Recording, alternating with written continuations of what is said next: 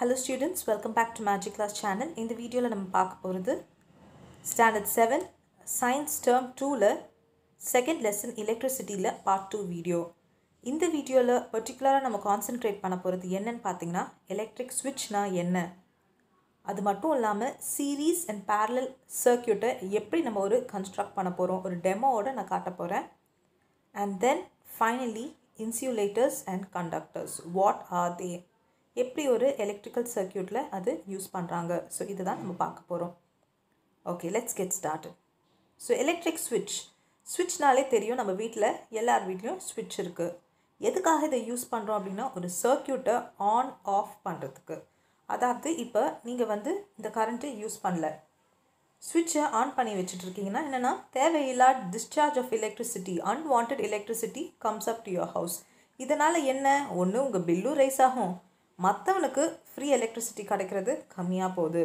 So both you are depleting the resources by unwantedly turning on the switch. எப்போ உங்களுக்கு தேவையோ அதுதான் அப்பதான் you should turn on the switch. This is what is given in the introduction. So இந்த மாதிரி பாருங்க படத்துல இருக்கிற மாதிரி இந்த switch தான் நம்ம வீட்ல இப்ப எல்லாரும் ஜெனரலா யூஸ் பண்றது. So generally what is the purpose, what is the application of an electric switch? It is used to turn on or off the circuit. அவ்வளவுதான். This is what is called as electric switch. And இந்த பாத்தீங்கன்னா இந்த switch எல்லாமே பல காலத்துல use பண்ண switches. Now we don't use these type of switches. Tapping key, toggle switch, illuminated switch, plug key, rocket switch, slide switch. So வீட்ல வந்து இப்ப தாத்தா பாட்டி ஏதாவது ரேடியோ வச்சிருந்தாங்கன்னா இந்த மாதிரி switch, slide switch எல்லாம் இருக்கும் இல்ல toggle switch இருக்கும். அத நீங்க பாத்தீங்கன்னா தெரியும். So in older appliances you will have this. Nowadays we use only this modern type of switches. It's shown on the top picture. Okay. So now circuit diagram இப்ப வரைய போறோம். இப்போ ஒரு circuit வரையணும்னா we need a circuit diagram. ஒரு circuitக்கு என்னென்ன தேவை? ஒரு wire தேவை, ஒரு பல்பு தேவை, ஒரு சோர்ஸ், பேட்டரி தேவை. So இந்த மாதிரி நிறைய தேவை. So அதெல்லாம் வந்துட்டு டைரக்ட்டா பிக்சரா கூட போட்டு வரையலாம். பட் ஈஸியா எப்படி பண்றதுனா ஒரு சிம்பிள்ஸ் போட்டு வரையலாம்.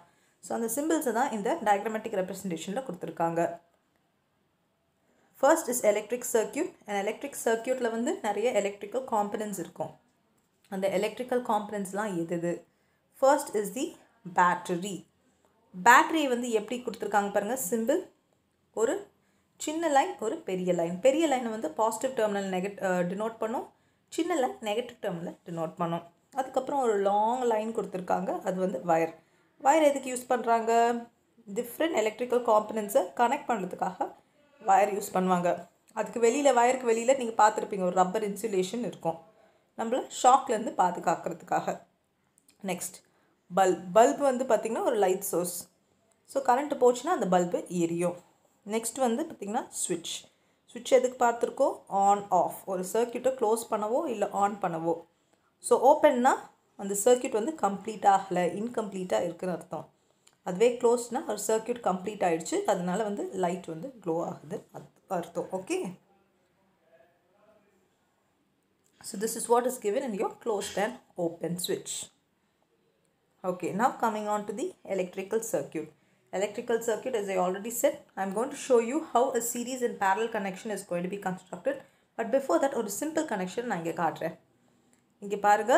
So what does this denote? இங்க ஒரு simple circuit கொடுத்திருக்காங்க. First என்ன கொடுத்திருக்காங்க? ஒரு positive and negative terminal கொடுத்திருக்காங்க. And then a switch is connected to it. A bulb is given and an ammeter is connected. So this is how a circuit has to be constructed. Okay, this is an example of a simple circuit. ஒரு simple circuitல நாலு விஷயங்கள் நமக்கு தேவை. First என்னன்னு பாத்தீங்கன்னா ஒரு lamp. Lamp வந்து electrical resistor, ஒரு source of light. இங்க நெக்ஸ்ட் பாத்தீங்கன்னா source of current, ஒரு பேட்டரி யூஸ் பண்ணிருக்காங்க. அடுத்து key, ரெகுலேட் பண்றதுக்கு கரண்ட்டை வந்து போகிறதுக்கு ஆஃப் பண்ணலாமா வேண்டாமா, க்ளோஸ் பண்ணலாமா ஆன் பண்ணலாமான்னு. ஃபைனலா வந்து இங்கே கனெக்ட் பண்ற வயர். சோ இதுதான் கண்டக்டிங் வயர்ஸ். சோ பாசிட்டிவ் வந்து யூசுவலா வந்து ரெட்ல டினோட் பண்ணுவாங்க, நெகட்டிவ் வந்து blackல டினோட் பண்றாங்க. சோ இந்த எப்படி வேலை செய்யும்னு பாத்தீங்கன்னா சோ இங்க இருந்து அதாவது நெகட்டிவ் டெர்மினல் பேட்டரியில இருந்து ஒரு எண்ட் வந்து பல்புக்கு, இன்னொரு எண்ட் வந்து இங்க பாத்தீங்கன்னா கீ கனெக்ட் பண்ணிருக்கோம். கீல இருந்து இன்னொரு டெர்மினல் ஆஃப் தி பேட்டரிக்கு கனெக்ட் பண்ணிருக்கோம். So what happens? இப்போ வந்து கீயை ஆன் பண்ணிடுறோம். ஸ்விட்ச் ஆன் பண்ண உடனே என்ன ஆகும்னா இந்த பேட்டரியோட நெகட்டிவ் டெர்மினல்ஸ்லேருந்து எலக்ட்ரான் ஃப்ளோ ஆகும். ஸோ பல்போட ஒரு எண்ட் எலக்ட்ரிக்கல் ரெசிஸ்டர் ஒரு எண்டுக்கு வந்து கரண்ட்டு ஃப்ளோ ஆகும், அதாவது எலக்ட்ரான்ஸ் ஃப்ளோ ஆகும். இந்த சர்க்யூட் அப்படியே கம்ப்ளீட் ஆகும். ஒரு கம்ப்ளீட் சைக்கிள் ஆன பிறகு ஆட்டோமேட்டிக்காக இந்த லைட் வந்து க்ளோ ஆகும். இதுதான் பேசிக் கன்ஸ்ட்ரக்ஷன். ஸோ கரண்ட்னாலே எலக்ட்ரான்ஸ் ஃப்ளோ ஆகிறது தான் கரண்ட். ஸோ எலக்ட்ரான்ஸ் இதில் வந்து ஃபஸ்ட்டு போகும். இங்கேருந்து ஒரு கம்ப்ளீட் சைக்கிள் ஆன உடனே ஆட்டோமேட்டிக்காக இந்த பல்ப் எரியும். ஸோ இதுதான் வந்து basic circuit. Okay, this could be better understood by means of a demo example. So இந்த எக்ஸாம்பிளை வந்து நான் உங்களோட 8th ஸ்டாண்டர்ட் புக்லேருந்து எடுத்து கொடுத்துருக்கேன். ஸோ அதில் வந்து ரொம்ப சிம்பிளாக எப்படி ஒரு சீரீஸ் அண்ட் பேரலல் சர்க்யூட்டை கனெக்ட் பண்ண போகிறாங்கன்னு சொல்லிட்டு diagrammatic representation கொடுத்துருக்காங்க. I will show you. So this is what is given in your 7th standard book, but elaborateாக கொஞ்சம் 8th standardல கொடுத்துருக்காங்க. And I'm going to show you a demo. You can also try constructing a parallel and series circuit at your home also. First வந்து series connection. So இங்கே பாருங்கள், ஒரு simple circuit இங்கே கொடுத்துருக்காங்க. Series connection. இங்கே வந்து ஒரு source of current battery use பண்ணியிருக்காங்க. ஒரு கீ வந்து ரெகுலேட் பண்ணுறதுக்கு கண்டக்டிங் வயர்ஸ் கொடுத்துருக்காங்க. சீரீஸ்னால் வந்து இங்கே பாருங்கள் பல்பு, 2 பல்பு யூஸ் பண்ணியிருக்காங்க. சீரீஸ்னாலே ஒன்றும் இல்லை, ஒரு எண்டுலேருந்து இன்னொரு எண்டுக்கு அப்படியே வந்து சீரியலாக கனெக்ட் ஆகிருக்கும். நம்ம சீரியல் செட்லாம் யூஸ் பண்ணுறோம்ல இது.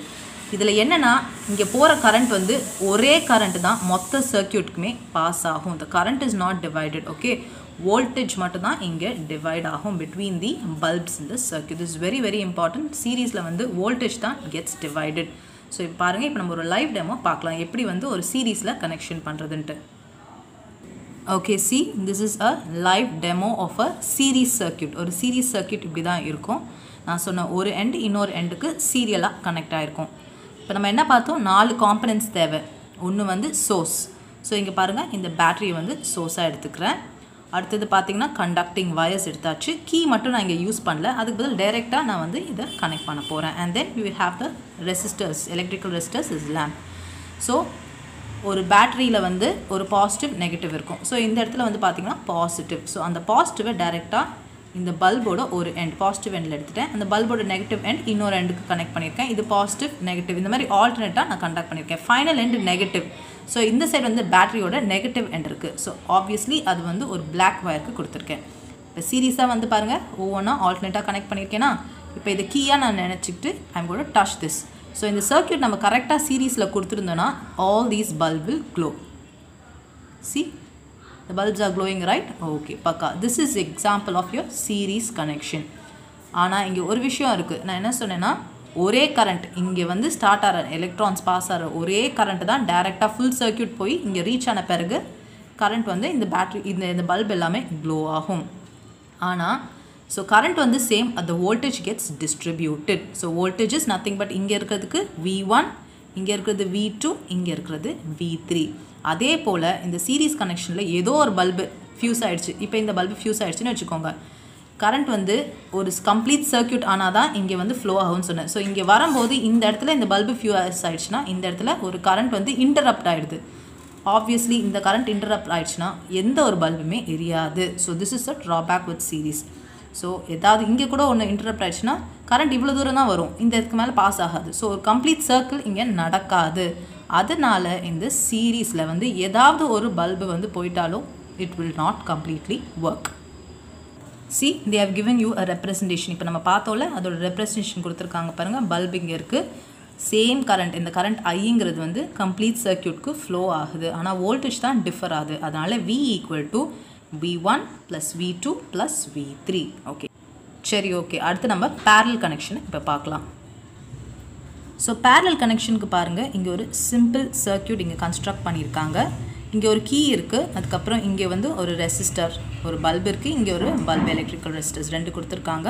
ஒரு கீ வந்து கொடுத்துருக்காங்க to regulate the flow of current.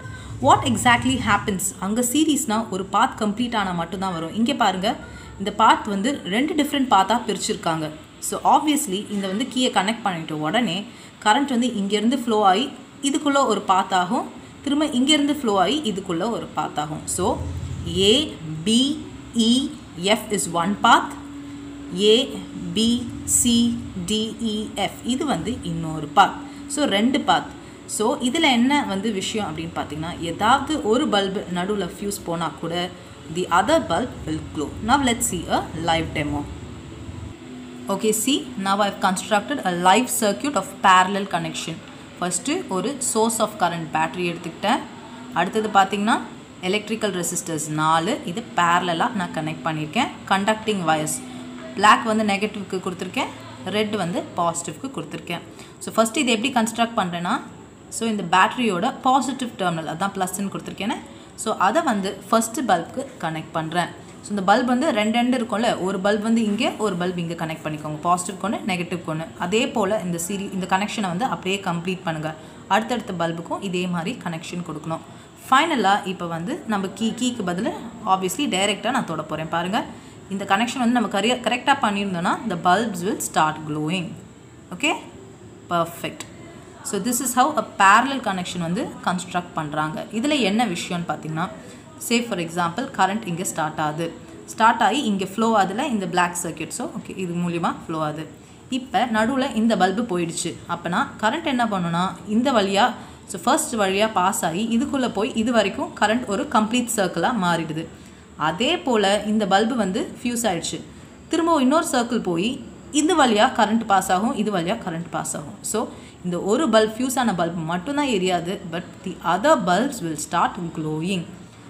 So அதனால் இந்த பேரலல் கனெக்ஷனை பொறுத்த வரைக்கும் வோல்டேஜ் வந்து will be same across the complete circuit. ஆனால் கரண்ட் வந்து ஒவ்வொரு இடத்துலையும் வேறு மாதிரி I1, I2, I3, I4 அப்படின்ட்டு ஸ்ப்ளிட் ஆகிடும். அதனால் ஸ்ப்ளிட் ஆகிறதுனால தான் ஏதோ ஒரு பல்பு ஃபியூஸ் ஆனால் கூட இந்த கரண்ட் ஸ்டில் க்ளோஸ், அதை மற்ற பல்பெல்லாம் க்ளோ ஆகுது. Okay, now let's see the diagrammatic representation. See, this is your diagrammatic representation. Voltage remains the same, current gets distributed as I1, I2, I3. So அங்கே வந்து extra ஒரு bulb இருந்தது, அதனால் I4. So I is nothing but I1 plus I2 plus I3. So this is the difference between your series and parallel connection. Final topic is conductors and insulators. Based on the property of conductance, இதை வந்து conductorsனு சொல்லலாம், அதாவது good conductorsனு சொல்லலாம், இல்லை bad conductors or insulatorsனு கூட சொல்லலாம். எப்படின்னு பார்த்தீங்கன்னா, ஒரு ஆர்பிட்டில் வந்துட்டு எலக்ட்ரான்ஸ் இருக்கும், அந்த கடைசி ஆர்பிட்டில் ஃப்ரீ எலக்ட்ரான்ஸ் இருக்கும். அந்த எலக்ட்ரான்ஸ் வந்து நிறைய ஃப்ரீ எலக்ட்ரான்ஸ் இருந்ததுன்னா ஆட்டோமேட்டிக் மூவ்மெண்ட் வந்து அதிகமாகிட்டே இருக்கும். ஸோ அதனால் அது வந்து கண்டக்டர்ஸ்ன்னு சொல்லுவோம். But the other way around it is called as insulators. So metals எல்லாமே எப்போவுமே வந்துட்டு they are good conductors of எலக்ட்ரிசிட்டின்னு சொல்லுவோம். See, in the second paragraph it is given, the electrons of different types of atom have different degree of freedom to move around. So ஒவ்வொரு எலக்ட்ரானுமே வந்து they have different type of freedom. ஒன்று வந்து அதிகமாக move பண்ணலாம், இல்லை ஒன்று மூவாகவே பண்ணாமல் ஒரே இடத்துலையே இருக்கலாம், அந்த ஆர்பிட்குள்ளேயே இருக்கலாம். So it depends upon the degree of freedom to move around. மெட்டல்ஸ்ன்னு பார்த்தீங்கன்னா அந்த அவுட்டர்மோஸ்ட் எலக்ட்ரான்ஸ், அந்த ஆர்பிட்டில் இருக்கிற அவுட்டர்மோஸ்ட் எலக்ட்ரான்ஸ் வந்து are loosely bound and they can move anywhere within the atom of the material. Because of this freeness to move and they float, they are called as free electrons.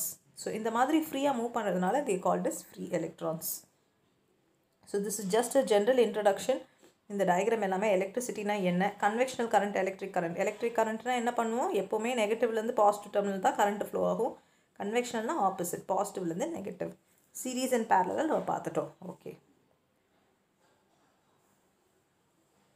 okay, now let's imagine we have a metal in the form of wire. When voltage is connected across the ends of a metal wire, the free electrons drift in one direction. So இதுதான் வந்து good conductors of electricity. So metals are always a good conductors of electricity. இதுதான் திரும்பி கொடுத்துருக்காங்க. Conductorsனா என்ன? Conductors are material whose atom have electrons that are loosely bound. Loosely boundனா வந்து ஃப்ரீயாக இருக்கும் and they are free to move around the material. So இந்த மெட்டீரியலை தான் நம்ம good conductors of electricityன்னு சொல்லுவோம். And they give very little resistance to the flow of charge. ஒரு voltage, ஒரு கரண்ட் அப்ளை பண்ண உடனே லிட்டில் ரெசிஸ்டன்ஸ்னால் ஈஸியாக மூவ் ஆகிடும். அதுதான் வந்து நம்ம கண்டக்டர்ஸ்ன்னு சொல்லுவோம். அதுவே வந்துட்டு இன்சுலேட்டர் என்ன பண்ணுவோன்னா, ஒரு வோல்டேஜ் கொடுத்தா ஹை ரெசிஸ்டன்ஸ்னால் அந்த எலக்ட்ரான்ஸ் வந்து மூவே ஆகாது. அதுதான் insulators. So this is very simple. இன்சுலேட்டர்ஸ்க்கு தான் அதுதான் கொடுத்துருப்பாங்க. These materials to not have enough free electrons. அந்த கடைசி ஆர்பிட்டில் வந்து ஃப்ரீ எலக்ட்ரான்ஸ் இருக்காது. ஸோ நீங்கள் ஒரு வோல்டேஜ் அப்ளை பண்ணால் என்ன ஆகும்னா, they offer high resistance. So அதனால் அந்த எலக்ட்ரான்ஸ் வந்து ஃப்ரீயாக மூவ் ஆகாது. See, this is given in your last paragraph. An insulator gives a lot of resistance, the high resistance கொடுத்துருக்கேன், to the flow of the charge. During the drift of the electrons in an object, When an external voltage is applied, collision occurs between the free electrons and the atoms of the material. அதாவது ஒரு voltage நீங்கள் apply பண்ணுறீங்க, வோல்டேஜ்னால் ஒன்றும் இல்லை, current தான் apply பண்ணுறீங்க. ஏற்கனவே இதில் கம்மியான ஃப்ரீ எலக்ட்ரான்ஸ் தான் இருக்குது. அந்த ஃப்ரீ எலக்ட்ரான்ஸ் அதுக்குள்ளே அந்த ஆட்டம்ஸ், அந்த மெட்டீரியலில் இருக்க ஆட்டம்ஸை வந்து அஃபெக்ட் பண்ணும். ஒரு கொலிஷன்னா ஒரு மோதல் நடக்கும். அந்த டைமில் என்ன நடக்கும்னு பார்த்தீங்கன்னா, அந்த எலக்ட்ரான்ஸ் வந்து கெட் ஸ்கேட்டர்ட்னால வந்துட்டு ஒரு தேவையான ஒரு பர்டிகுலர் கண்டக்டன்ஸ் ஆஃபர் பண்ணாது. ஃபார் எக்ஸாம்பிள் பார்த்தீங்கன்னா ரப்பர், அதனால தான் உள்ள காப்பர் வயர் போட்டு மேலே வந்து இன்சுலேட்டடாக ரப்பர் கொடுக்குறாங்க. Okay, so this is an example of insulators and conductors. So with this, the second part is over. If you have any doubts, post your comments and I'll get that clarified for you. Thank you, students.